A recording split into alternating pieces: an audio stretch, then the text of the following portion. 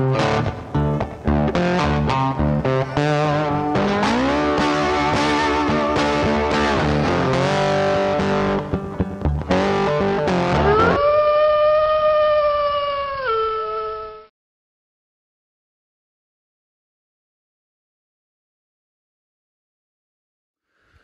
guys, Brad from Red Pines.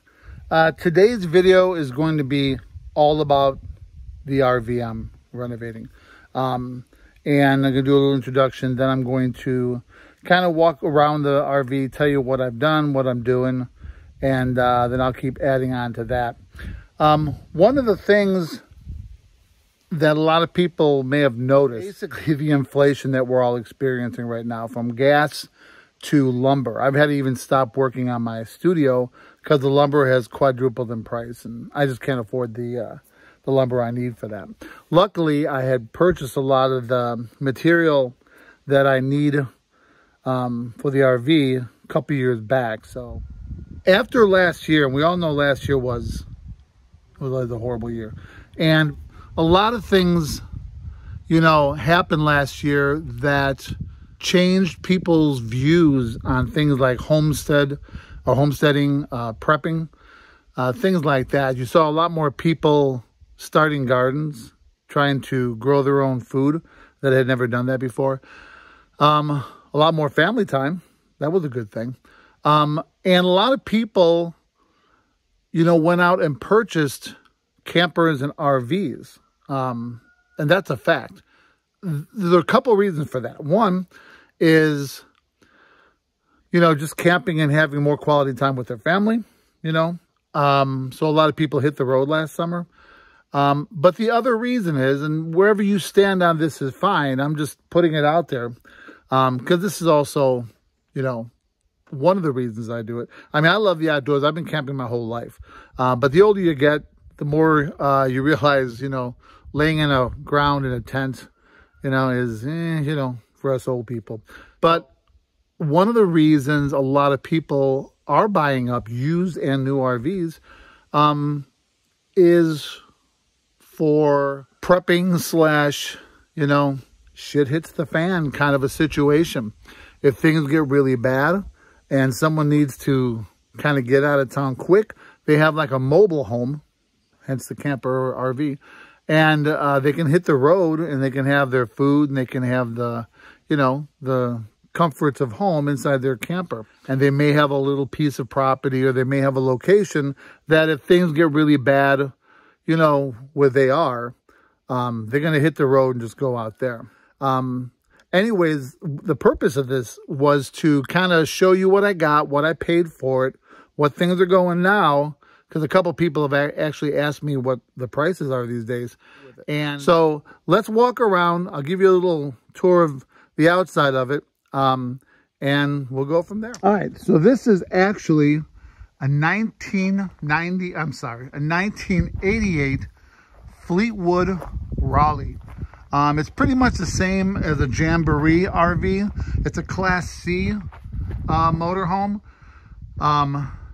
And I actually bought this because I do like to renovate.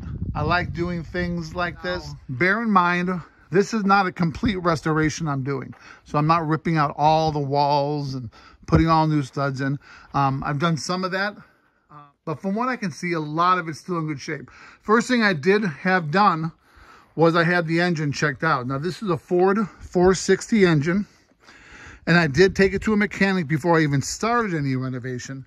So I did have a tune-up, some new spark plug wires, new battery put in, but it runs wonderful. Now, the outside is going to need some work and painting. I'm hoping to have all this done by next summer. If you've been on my Facebook and seen some of the pictures I've posted, I did do some repair to a few pinhole leaks that were on the roof.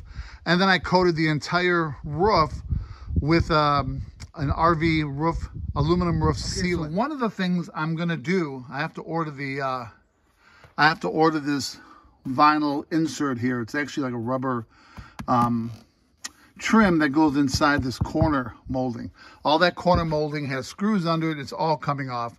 It will be cleaned, repainted. I'm ordering the new rubber sealant for it. But here is where it gets really funky. And so the seam over here split, I guess, at some point.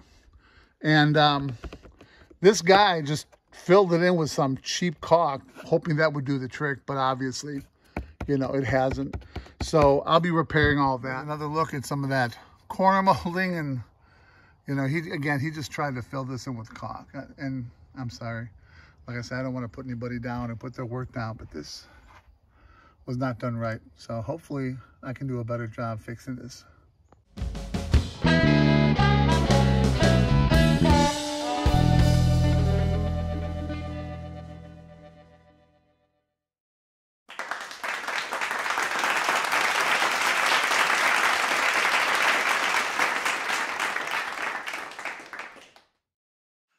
So once we got caught up on each other's lives, we finally got to work.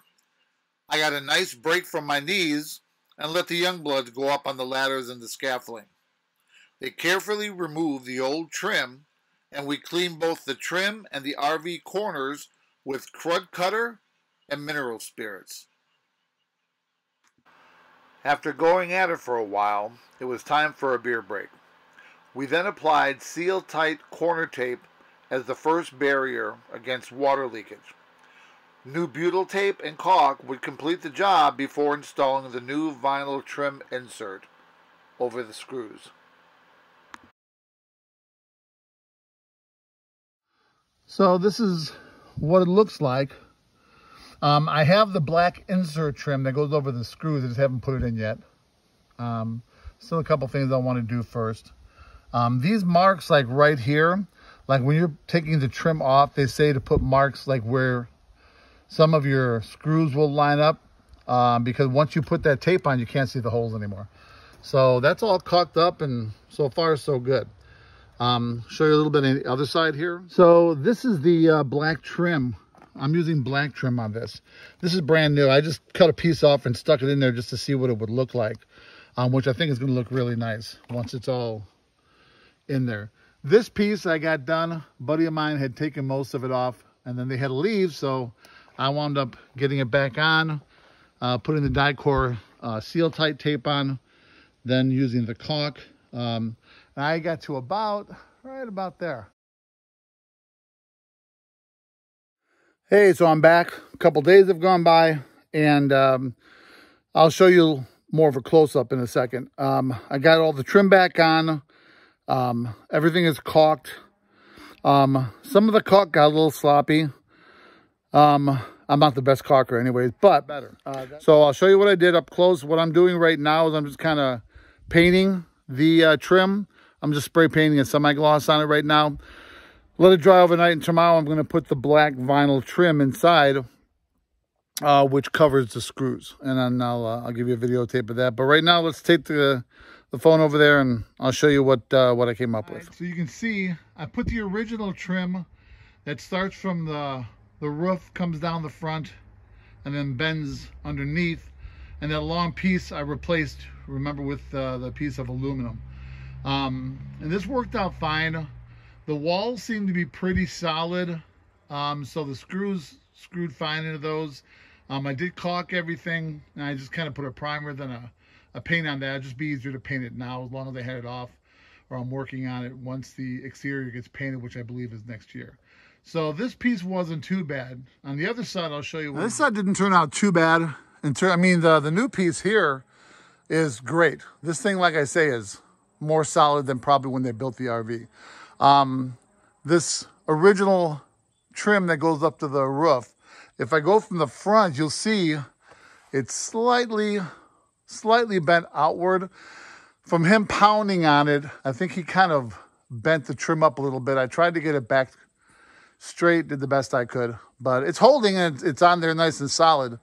So all this stuff here is, I mean, it's not going anywhere. Well, here I am up on the scaffold on top of the RV. I'm not on top, but I'm on the scaffold. Anyways, today I'm almost finalizing some of the trim that we've done. We're not done with all the trim up here yet. I still have to caulk the very ends of the black vinyl trim, but I'm going to do that. Well, when I start working on these side windows, which will be probably in a couple days. But let me turn the camera around and kind of show you what it looks like. Here's the black trim. If you look up ahead, you can see that piece there. I haven't taken it off yet, so I didn't put the trim there. But did the trim here because we got all this done. And then I'm trying not to fall off the scaffolding here. And then you can see it's connected to the roll down below. So it basically just pinches in. You just pinch the sides in and it goes inside the lip like that. You know, and then it's in there real good. So do that all the way around. We're going with a white black trim this time instead of that creamy, I don't know what color that is. Anyways, give you a quick tour of it when I'm done.